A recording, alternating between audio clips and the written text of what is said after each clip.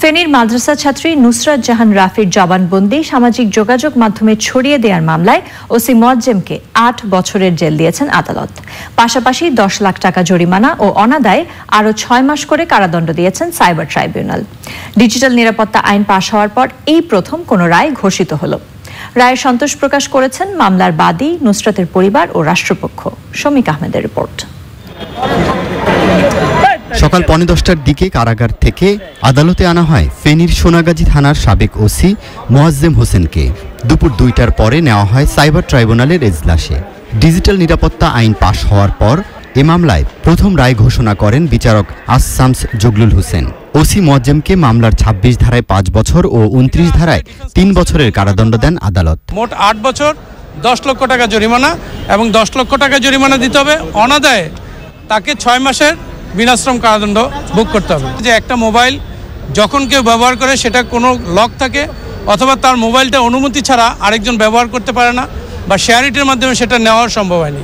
এই ডিফেন্সের এই যুক্তিটাকে আদালত অগ্রাহ্য করে এই ভিডিওটি স্বেচ্ছায় মোয়াজ্জেম সাহেব দিয়েছে মর্মেই আদালত তার অবজারভেশন উল্লেখ করেছেন। আদালত পর্যবেক্ষণে বলেছেন যে উনি ওসি হিসাবে তার দায়িত্ব ছিল অনেক বেশি, তার রেসপন্সিবিলিটি অনেক বেশি। উনি এই রেসপন্সিবিলিটি ডিসচার্জ করতে পুরোপুরি ব্যর্থ হয়েছেন, যার জন্য তাকে সর্বোচ্চ শাস্তি, এই ধারায় সর্বোচ্চ শাস্তি তাকে দেয়া উনি কাম্য মনে করেছেন। ফেনীতে রায় নিয়ে সন্তোষ প্রকাশ করেছেন নুসরাতের মা ও আদালতে আসা তার স্বজন। আজকে যদি নাকি ওসি মোয়াজ্জেমে আমার মেয়ের বিষয়টা যদি নাকি সবের তো নিরাপত্তা দিতে, আজকে আমার এই মেয়ে হারানো হতো না।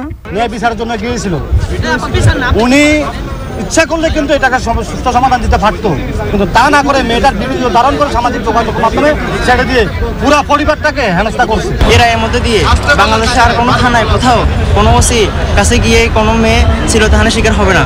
আদালতের জন্য এই রায় বহাল থাকে। রায়ের বিরুদ্ধে উচ্চ আদালতে যাওয়ার কথা জানিয়েছে আসামি পক্ষের আইনজীবী। একটা ধারা প্রমাণ করতে পারেনি, তার মানে আমরা আংশিক সফল। আমরা উচ্চ আদালতে যাই, যদিও একটা নুসরাতের কাহিনী, নুসরাতের ঘটনা গোটা বিশ্ববাসী আছে। আমার কাছে মনে হচ্ছে মাননীয় আদালত আবেগের বশবর্তী হয়ে এই জাজমেন্টটা দিয়েছেন। জরিমানার 10 লাখ টাকা নুসরাতের পরিবারকে দেওয়ার নির্দেশ দিয়েছেন আদালত।